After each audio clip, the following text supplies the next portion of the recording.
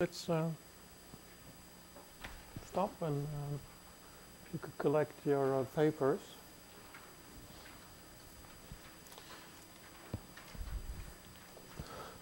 So just to repeat a little bit what we were talking about earlier this week on Tuesday.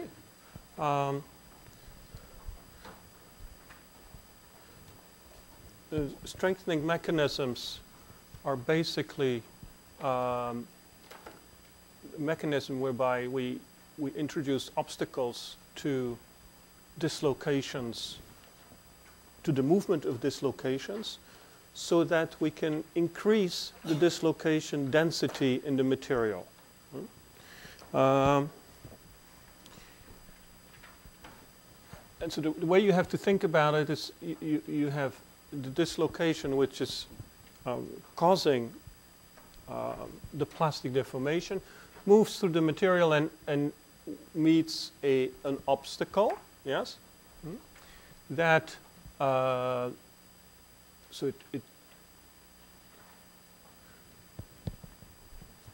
we discussed just the fact that these obstacles are, they're not necessarily attractive, but let's assume that we followed a theory, one of the theories where the interaction is attractive. So the dislocation is prevented from moving here at this obstacle. It's so it will continue to move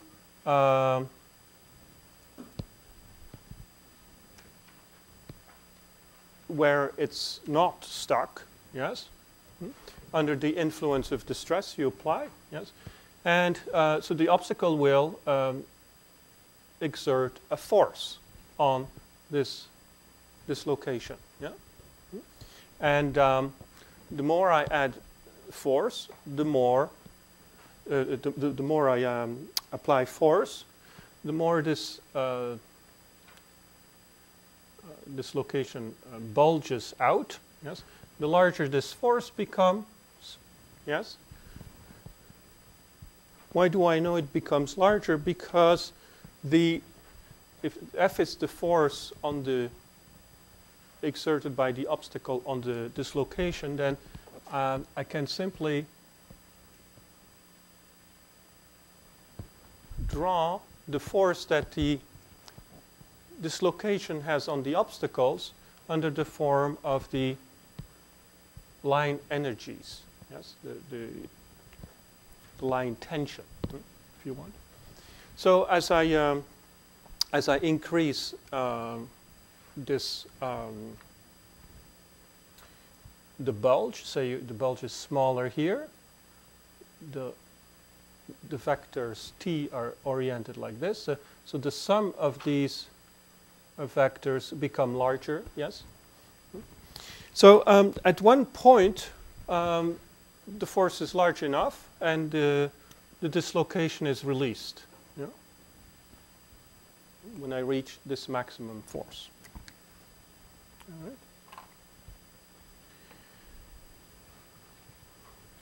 That's basically what happens. Yes. So I can have strong obstacles, weak obstacles. And an obstacle usually is defined by a force, distance, shape, yes. And depending on this obstacle and the particular interaction, you have a theory that describes this.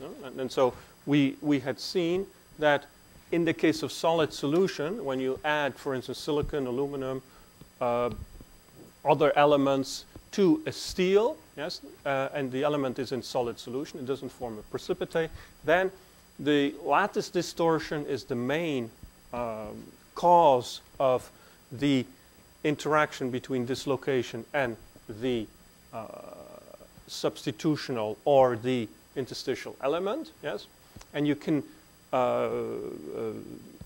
quantify this distortion by means of this parameter delta, yes, which basically tells me how the lattice parameter changes with the concentration of the solute.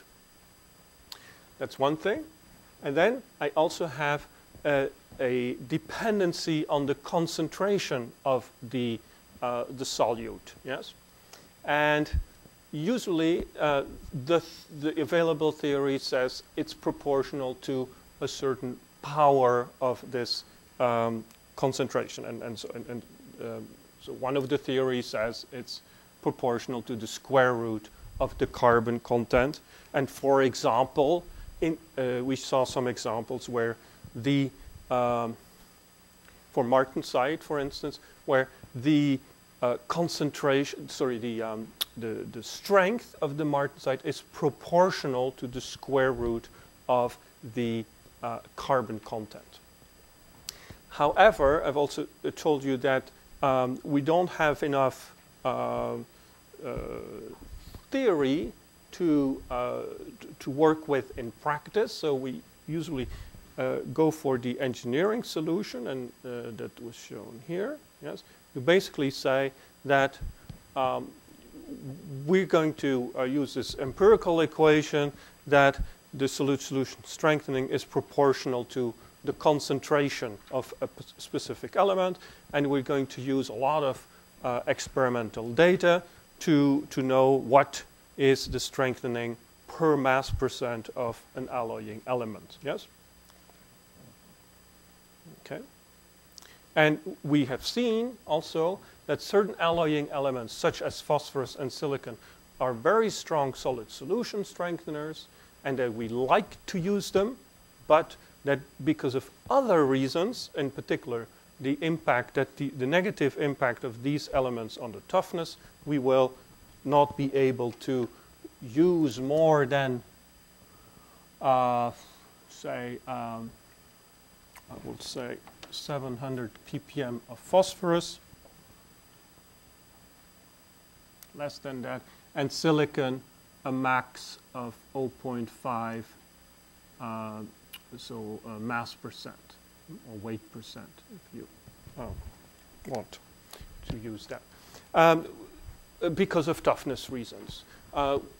With manganese, we don't have that problem. We can add manganese because it doesn't impact the toughness. Actually, it improves the toughness. But for most of the elements, you cannot add very large amounts before you start other processes. You see other processes to occur. In particular, for instance, with manganese, as you add more manganese, yes, you add 2%, 2.5%. That's about the maximum people use for steels. For the, for instance, for constructional steels, you rarely find compositions that are higher than that. Why is that? Well, as soon as you start adding 3%, 3.5%, then the steel becomes very hardenable. That means it becomes very easy to turn it into martensite. Yes.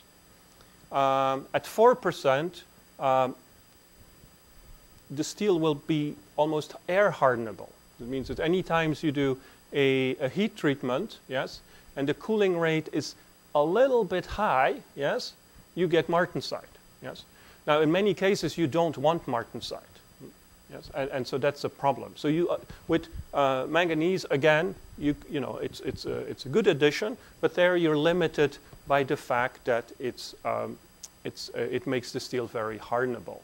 So 2.5% is about the maximum you will use.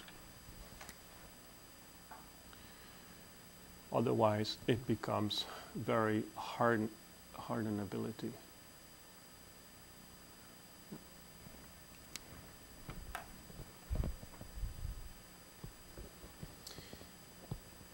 All right, so, and I had shown you this graph to illustrate how difficult it was to, although it looks very simple, to check which theory applies, it's actually more complicated in practice because we can't have these very large ranges of C of concentrations in practice, and these different exponents apply in many cases. Yes, these were the examples we looked at. Okay, there's one phenomenon that is important for you to realize is when we talk about solid solution hardening, we often forget that the properties of steel will vary with temperature. Yes, and that is the same with solid solution hardening. With solid solution hardening, you get temperature effects. Yes, and in particular, when you go to higher temperatures, the solid solution effect is less. Is lower. Yes, is lower. Why would it be lower? Well, because I have two effects. First of all, my lattice distortion is less. Yes, and second, the elastic modulus becomes lower. Yes, so again, that creates results in the fact that the solutes are less effective obstacles. That's one thing. The other thing that happens is that as we reduce the temperature, there is a special phenomenon that occurs, and that is a phenomenon that we call solute softening. Yes, and it basically means that at lower temperatures, yes, for certain alloying elements, yes, we get an alloy softening. So the yield, instead of having a yield strength increase, yes, we get a yield strength decrease.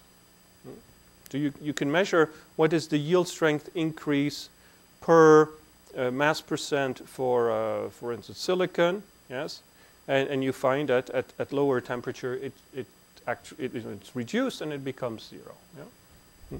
So what does it mean? It means, for instance, if you have, say you have pure iron, yes, so this is temperature, and you measure the yield strength of pure iron as a function of temperature. So, and this is about room temperature.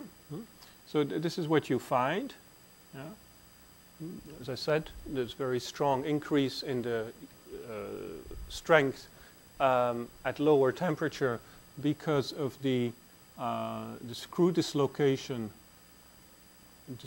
mobility is very low. Yes. Now, if I add silicon, yes, what I see is that so this is room temperature, right? That at room temperature, I get solid solution strengthening. So the material is stronger, yes, yes, and it is so also at higher temperatures. But as we reduce the temperature, this is what we find. Yes, you see the material here, yes. This is actually softer than if you hadn't put anything in it. Yeah? And the reason why this happens for certain alloying element and others, and it depends on the concentration of alloying element that you add, but it's, and again, this is for BCC iron, yeah? not for austenitics. Yeah? And so what this means basically is that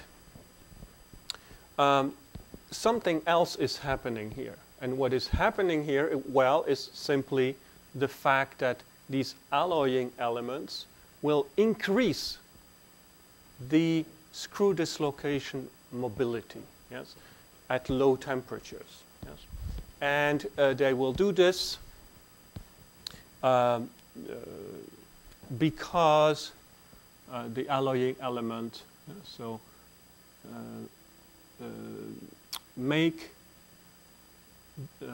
double kink nucleation or formation easier. So that means the dislocation mobility goes up. The screw dislocation mobility goes up. Okay. That's an important point to know, that solid solution strengthening is a function of temperature, is temperature dependent. All right. Okay. So now let's have a look at another strengthening phenomenon. Yes, a contribution to strengthening, and that is the dislocation density. Yes, and there is a very well-known empirical observation that the flow strength is proportional to the dislocation density square. That basically means that when you measure a stress strain curve, yes, this, yes, you actually increase the dislocation density. Dislocation density increases.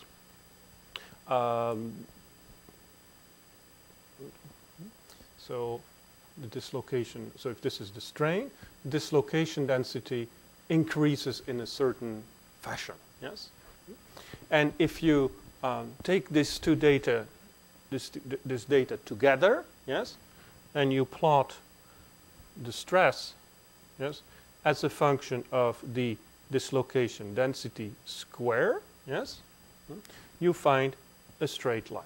Yes, and this is a very useful and very famous relation in strain hardening. Yes, but it masks a number of points. One of the things that that happens is that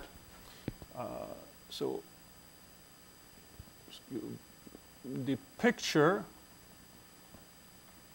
is not that you go from a homogeneous distribution of dislocations with a certain density to a higher density of homogeneously distributed dislocations. No, what happens very quickly with the dislocations is that they will form patterns. Yes, and these patterns, we usually refer to them as cells. They form a cell structure. Let me show you a picture of the cell structure. This is a cell structure here.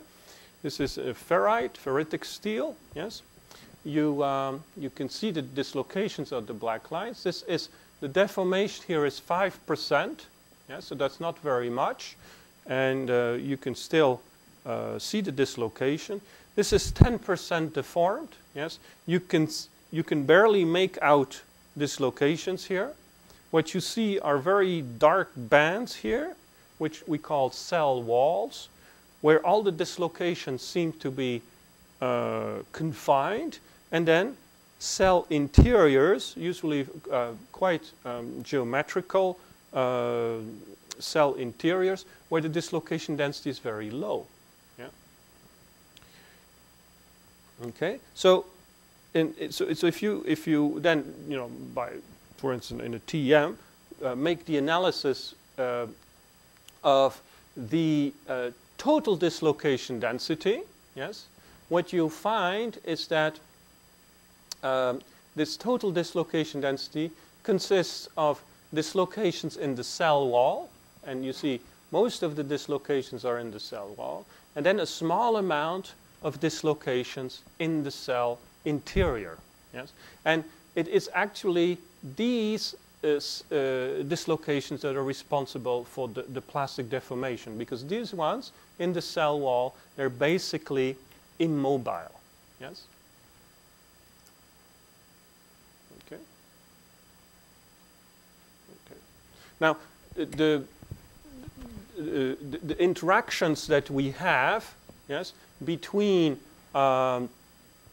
dislocations can be what we have already discussed on the left, which is what we call the forest dislocation interaction. You have a dislocation on one slip plane that comes across dislocations on another slip plane, yes, and it's prevented from moving because of what happens at the point where they meet. Yes, we've already seen that in certain cases, at the point where they meet, you can form jogs. Yes, and these jogs will act as a pinning point, literally. Yeah, and if it's a sessile edge jog on a screw dislocation, it's very, very strong pinning point. Yes. Yes. Okay.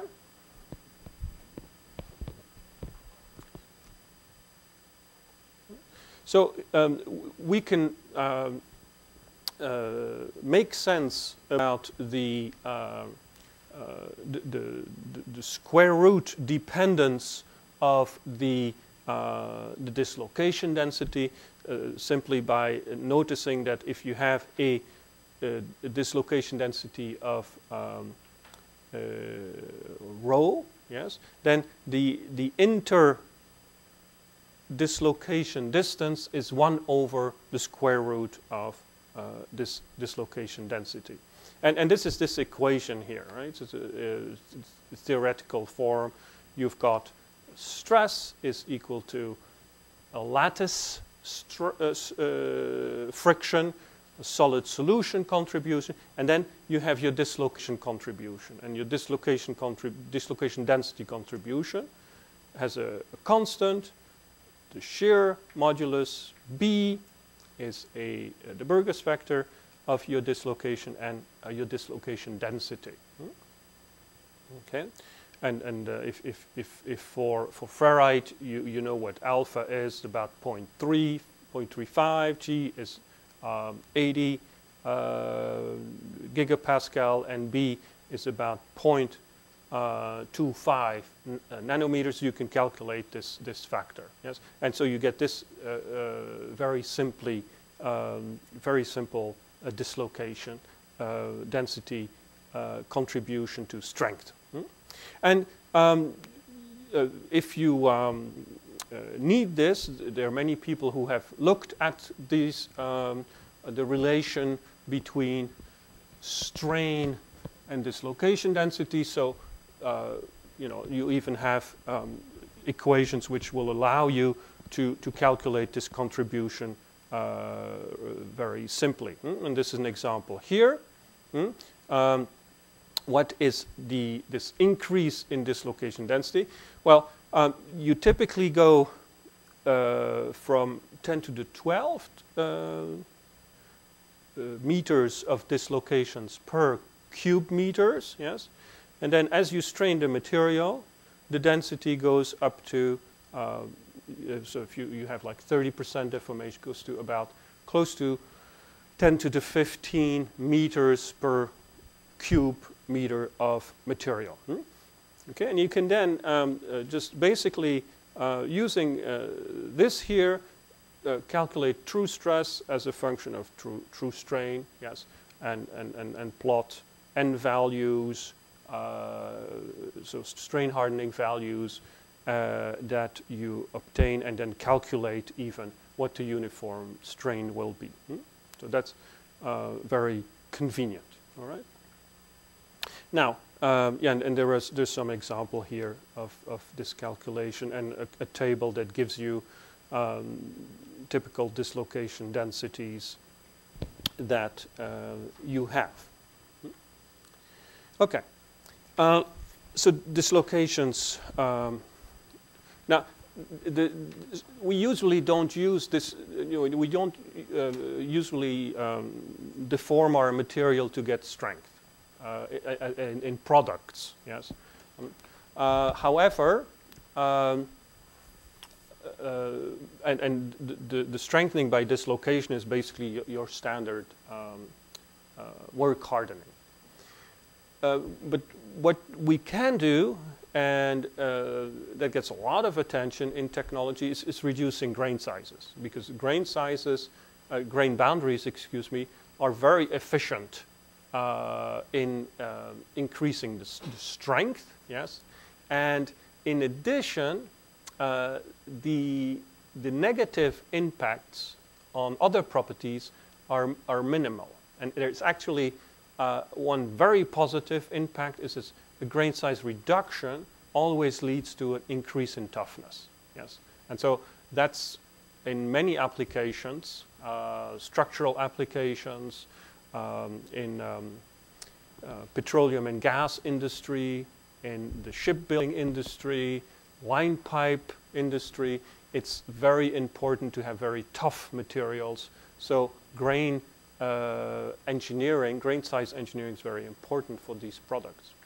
So you can see here what happens is that in your material, when you generate dislocations from a dislocation source, dislocation will move, and then they'll hit the grain boundary, yes, and then it's done, yes.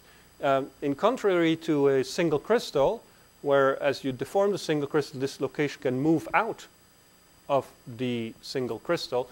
In this case, they're just literally stuck at the grain boundary, yes? And because the sources of dislocations emit always the same dislocation, you get pileups, yes? And these pileups,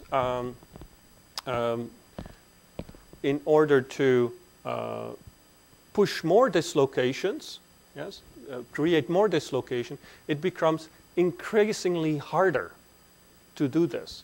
And the reason is very simple, is because these pileups, all these dislocations exert a repulsive interaction on each other. So the more dislocations I have in the pileup, the larger the repulsive interaction, yes, and the harder it is to make more dislocations, make the dislocation source create more dislocation. And you can see very nicely on this micrograph here that the stresses increase in the pileup because the distance between the dislocations become gradually larger. So basically, these pileups generate what are called back stresses. Yes, and these back stresses strengthen the material. And we're not going to go into the theory, but you know that the strengthening from grain boundaries goes as the inverse of the grain size, the grain diameter. Okay. Now, what about the reason for the strengthening? Yes, and it would seem like I think the real interest in grain size engineering dates from about 60 years ago. Then it was a big topic that people, discovered and tried to work out in a big way. But there's still many things we don't know. Yes, and it certainly holds for seals about what is it actually that makes the grain boundaries so special in the strengthening effect. Because don't forget, the square root dependence is very easy to derive from a modeling point of view. There are a couple of models, 4 or 5 models out there that readily give this 1 over square root of d relation. Yes, but they're very different models. Yeah? One of the models is that okay, you have these huge pileups at the grain boundaries, and these pileups at the tip of the the tip of the pileup, yeah, you have very high stresses. Yes, and these high stresses will propagate the slip from one grain to the other grain. Yes, and so that's a very nice theory. There are many alloys, such as the one I showed you here. Yes, where you can see the pileups. Yes, and you say, well, that's a very reasonable theory. However, these pileups, you don't see them in steel. There are no pileups in steels. Yes, so it's this theory that you probably heard mentioned, Cottrell theory of a grain size strengthening, is a very nice theory, but it's one of its basic elements that you need to have pileups. You don't have pileups in ferritic steels. The reason why you don't have pileups is because of the dislocation properties. The dislocation properties are such that I've told you that when a dislocation in ferrite meets an obstacle, it just moves to another glide plane. Yes, so you don't have build-up of these very high stresses. Yes, and so what probably happens is the fact that the grain boundaries themselves are active in the process of this strengthening effect. Yes, people have discovered this in this way, very simple way. They plot the yield strength of a steel as a function of the inverse of the square root of the diameter, and they do this for different compositions. Yes, in particular, they do this for different carbon contents. Yes, 0 carbon, 30 ppm carbon, 60 ppm carbon, and what you see is that you have an increased slope. Yes? In other words, that for a specific diameter, grain size, you get a higher strength. Yes? So that points to the fact that, well, obviously, if it was a pileup effect, the grain boundary has nothing to do with it. Yes? Here, we know that at this level of carbon concentration, the carbon is in grain boundaries.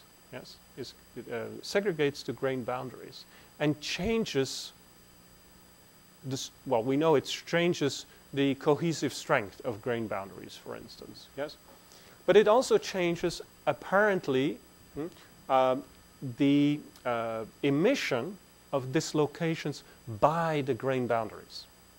So the alternative theory says what happens is it's actually the grain boundaries that generate dislocations. Yes, and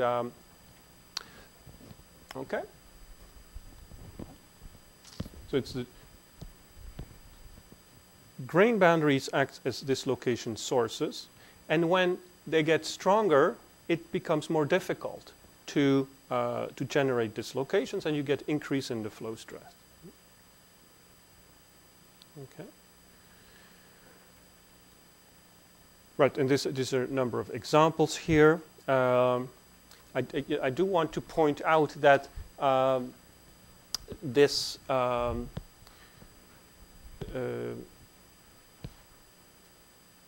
equation here,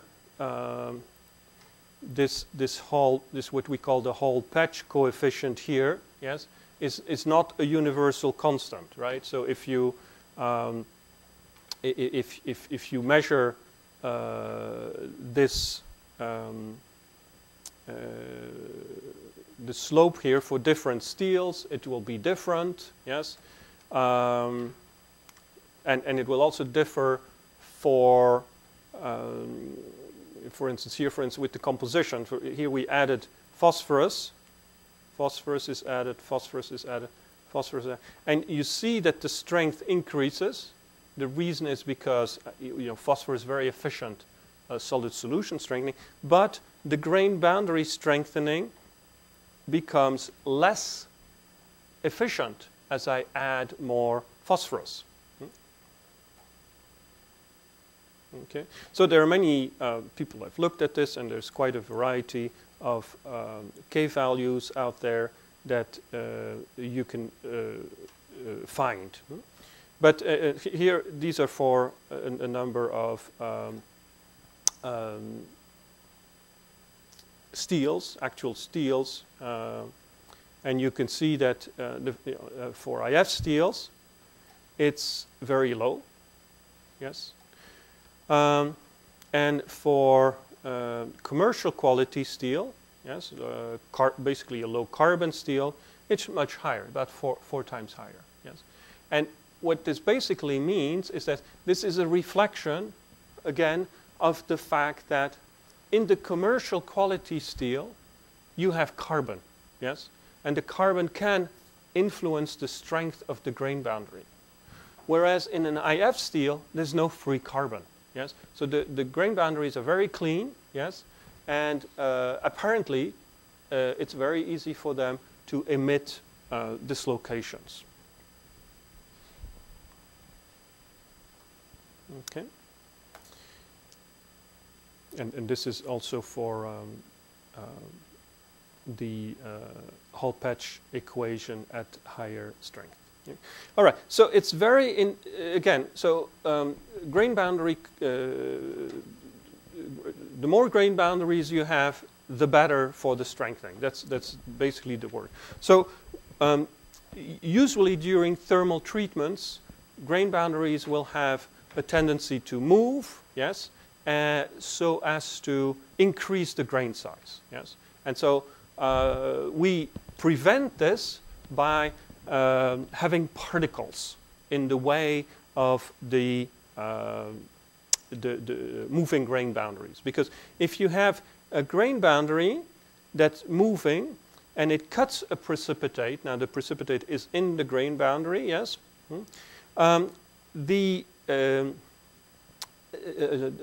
just this fact is enough to pin the grain boundary. And it pins the grain boundary because you see, the grain boundary energy is reduced by this surface, yes? Yes.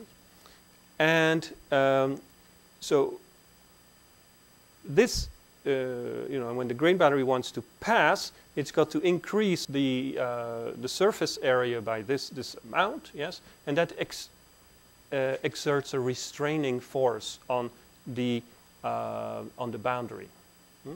Okay, and you can see here, for instance, this is a little particle at the grain boundary, yes, and this is around the grain boundary. The grain boundary here is not pinned; it has moved, whereas at the particle it's stayed there. Yes, so there is a very convenient equation, which we call the Zener equation, which relates the maximum grain diameter to very simple parameters: the radius of the precipitate and the volume fraction of the precipitate.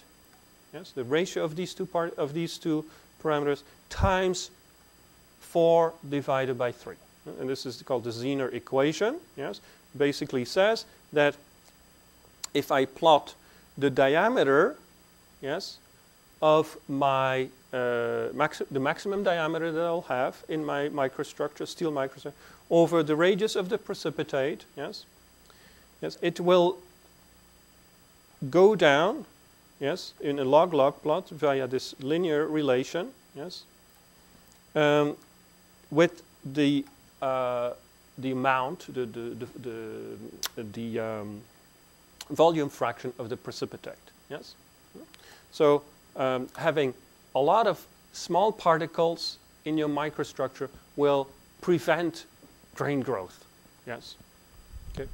Now this equation, this theoretical equation, is a little bit doesn't actually apply for steels right away, but if you replace this 4/3 by 0.17, yes, it applies perfectly. And this is an example here for a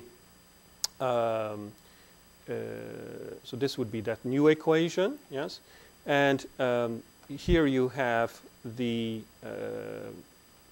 for HSLA steel, microalloyed steels.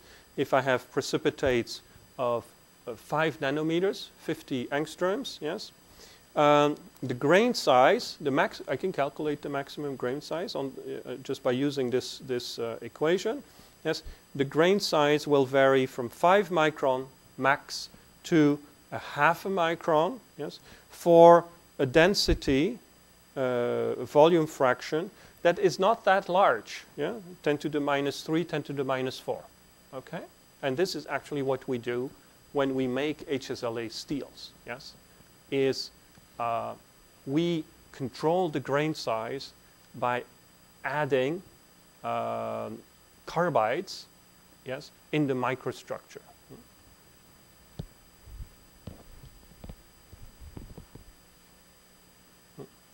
Now the question is, of course, if you can strengthen steels by reducing the grain size, yeah, note that you don't have to do anything with the chemistry, yes, except maybe add a little bit, again, the volume fraction is very small, a little bit of carbides in the microstructure. Why not go all the way? You know, why not make extremely small grain sizes, much smaller than a micron or half a micron?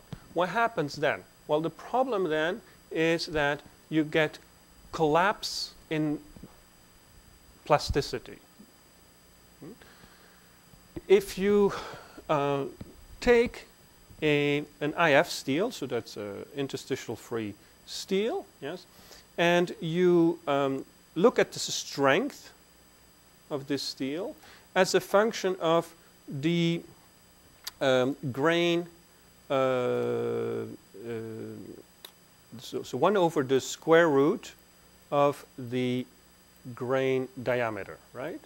So what you expect to see, of course, is your Hall-Patch equation, right? And this is your Hall-Patch equation. So that's fine, yes? And there is a Hall-Patch equation for the yield strength, and there is a Hall-Patch equation for the tensile strength. However, you can see here that the two meet up. They meet. So what does this mean? If you have a stress strain where the two meet up, well, it's like, right, there is no uniform deformation, yes, because that's basically when you have a stress strain curve. So this is the yield strength and this is the tensile strength. When these two are one, there's no more this is uniform elongation, right? There's no more uniform elongation, yes? The material will neck, yes, will neck very quickly and then break. Yeah? So you lose all your plasticity. You have huge, huge strengths because an IF steel will typically have, if it's well annealed, will have yield strengths less than 200 megapascal. Yeah? You can increase the strength up to a gigapascal just by reducing the grain size. So that's amazing value. But the material is, you cannot deform it anymore. There's no yield strength. There's no deformation. You can see here, so this is the unit, this is the total elongation. You can see as soon as you hit 1 micron, you get a collapse of the elongation. Yes, it doesn't go to 0, by the way. Yes, there's still post-uniform elongation. Yes, but if you concentrate on the uniform elongation, basically at so this is 1 1 micron, and this is a half a micron. So in the range of 1 to a half micron, no more uniform elongation. Yes. Right, you cannot really use this today. We cannot use this method to make formable materials. We can use this method to make extremely strong steels, but that's it. There are ways to address this problem, but then you have to make more complex steels.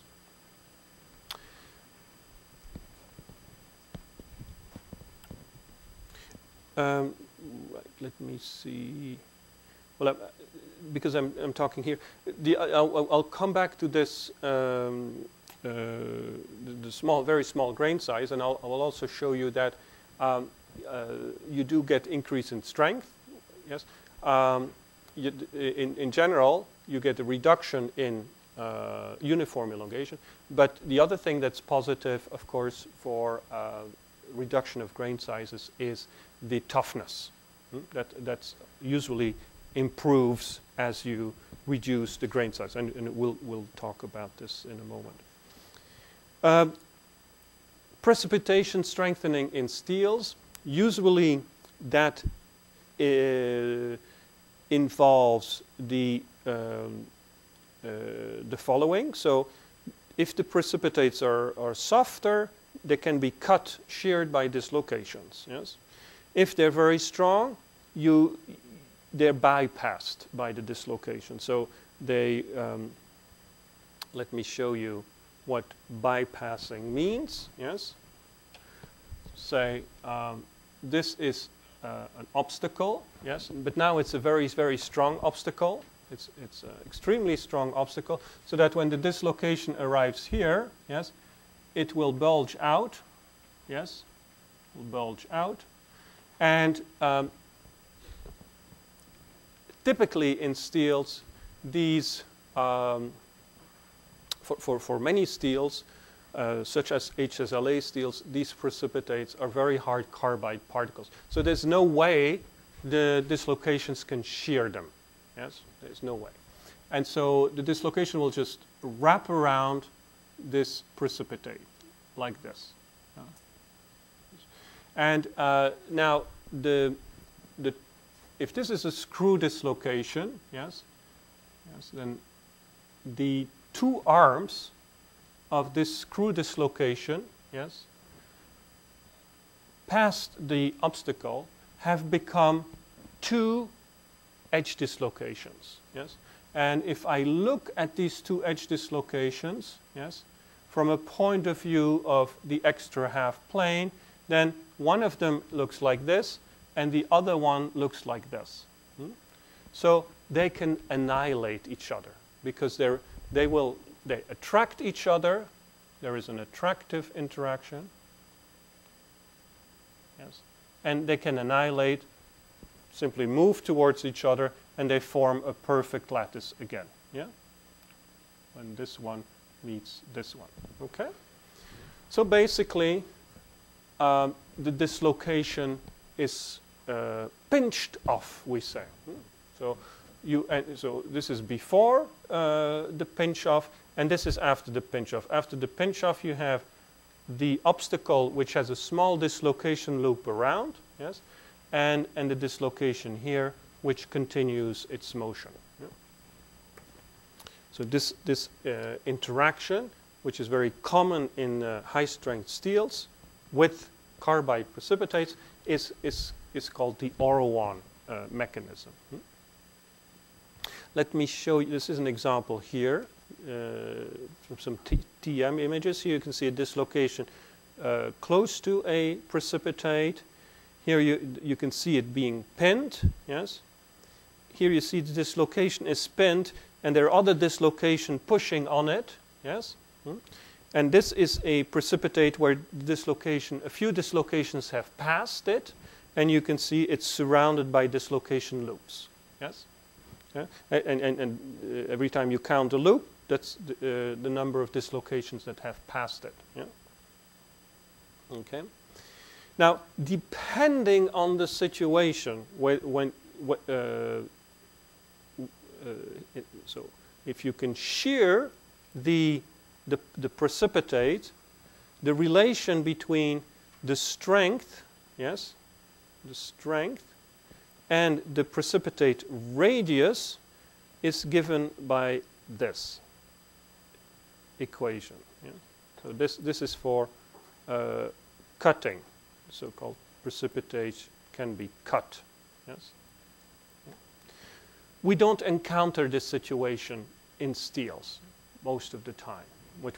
Most of the situations we encounter is this relation, yes, where the strengthening is proportional to the density, or the volume fraction rather, of the precipitates to the square root and divided by the radius of the precipitate. So that means that if we have coarse precipitates, we get less strengthening. So we want to have very small precipitates, yes, and we want a certain density of it, yes. Okay. Okay.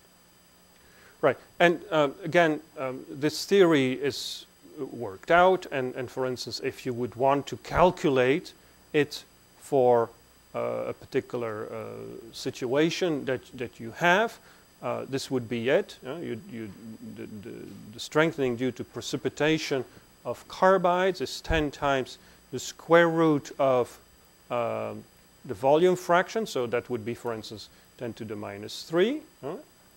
Yes. Precipitate volume fraction.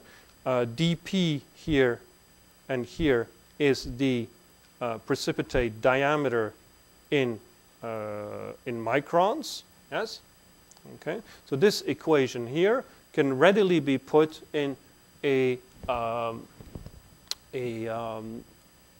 graph, yes, which shows you how much strengthening you can get from precipitates. Yeah? So here is this equation that I just showed in terms of increase of the yield strength, and this is the size of the particles, yes, and the size decreases. So we see that as the size of the particle decreases, I get an increase in the strength, yes, and that the more when the volume fraction of these particles increases, I will get more strength too. Yeah? Okay. The same equation here you can present as the increase of the strength as a function of the precipitate fraction. Yes, and in this case, you get these linear plots. You have, of course, if it has to be a log plot to get a linear equation, a linear plot. And the region for the HSLA steels is shown here. So we typically try to achieve particles that are 0.005 microns, so 5 nanometers, yes. And so our density is typically 10 to the minus 3. The density, I should say, volume fraction. 10 to the minus 3. And so what can we expect in terms of strengthening? Yes, we can expect about 100 megapascal. Yeah? That is the contribution from the precipitation strengthening. Yes, assuming all the particles are in the matrix. Yes. At the same time, we've just seen that these carbide particles can also reduce the grain size. Yes. So anytime you add niobium carbide in the microstructure of HSLA, you get two effects. You get strengthening by grain size reduction and strengthening by precipitation hardening. Okay. It's not the only system where we get precipitation hardening. there's another system in steel where we use small copper particles, yes, pure copper particles in our steel matrix, yes, to obtain precipitation hardening, yes. This system of hardening is different from the one we just saw. Those particles, those copper particles, are actually soft particles, yes, and the hardening caused by these particles is not the Aura-1 hardening. You can cut the copper particles. Yeah. The effect is actually it's been studied in detail, but the effect, the strengthening effect, is due to a difference in elastic modulus between the copper and the steel. Okay. And copper precipitates are used in copper strengthened ferrite, but also in certain martensitic steels. It's used to strengthen the ferrite. Now, again, the situation is a little bit more complicated, yes? Because if we look at the yield strength of a copper-added steel, yes? So the yield strength as a function of the mass percent of copper, what we see is that copper does more than just increase the strength by precipitation hardening. First of all, it leads to reduction of grain size. Yes, and you can see here the contribution of the reduction of grain size is actually considerable. Yes. Second, copper. When you add copper to steel, it will form precipitates, but some of the copper will remain in solid solution, and I will get a solid solution strengthening effect. And you can see here, this is the contribution here. It's a little bit less, a little bit over 50 megapascal, depends of course on the amount of copper I've added. And then you have the contribution of the precipitation hardening. Yes? So it's the way you put the copper in is very simple. You can see here that copper at about 800 degrees C, yes, you can easily dissolve up to about 1.5% of copper in ferrite. Yes, and so you just a typical copper strengthened steel will contain about 1 mass percent of copper. Yes, and if you quench this, yes, you will keep it in solution, and then you do reheating at around 500 degrees C. That will precipitate out the copper that is in supersaturation, and then that gives you all these particles and the strengthening. So going back to these precipitates, yes, the controlling the volume fraction is not really a big issue. You control the volume fraction of a precipitate by how much niobium and carbon you've added or how much copper you've added. It's basically concentration related. But what's important is the distribution of the sizes. Yeah? So for instance, here is an image of carbides in a niobium and titanium added steel.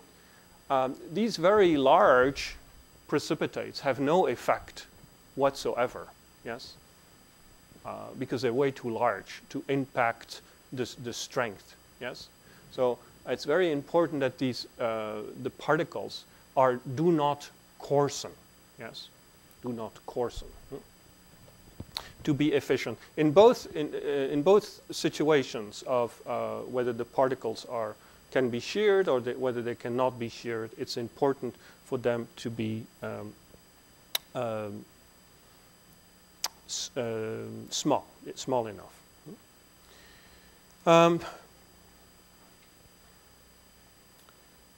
Right. So there's again plenty of things we can get from theory and from experiments. For instance, if you know what the volume fraction is of your precipitate and what the size is of your precipitate, you can determine what is the distance between the particles. And the strengthening is proportional to the inverse of the particle spacing. So the smaller the particle spacing, so the larger the 1 over lambda, the larger the strength. Okay, that's what we expected. All right. So in a nutshell, for ferrite, yes, when we look at the strength contribution, it's important to know that we are at room temperature. Yes, we are in a region where the strength properties of the steel are temperature dependent. Yes, there are certain strengthening contributions which are not much temperature dependent. And which one are these? Well, so if you can see here, I can this curve here, I can consider a temperature independent strength, part of the strength, and a temperature dependent part of the strength, this value. Yeah. Okay, what parts are not temperature dependent? Yes, well, you don't have to worry about looking for a temperature dependence. Dislocation interactions. Yes. Dislocation solute interaction. So having said this, be aware of the fact that there may be, you should check for solid solution softening, but that's for lower temperatures. And the piral stress, that's the lattice friction. Yes, you can pretty much assume that that's a constant value. And then we have the process of double kink formation, yes, which is the what we call the double kink formation, nucleation, yes, which allows screw dislocations to move in BCC. That is very much temperature dependent. Okay, and and you cannot really ignore it, even at room temperature, because at room temperature we're in the tail of this temperature dependent part of E. Of course, that's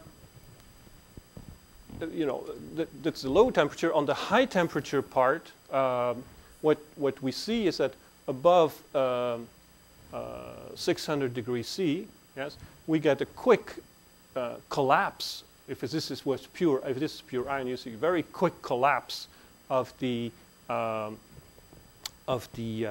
strength, and of course that's because we are at and you get into the creep area of behavior.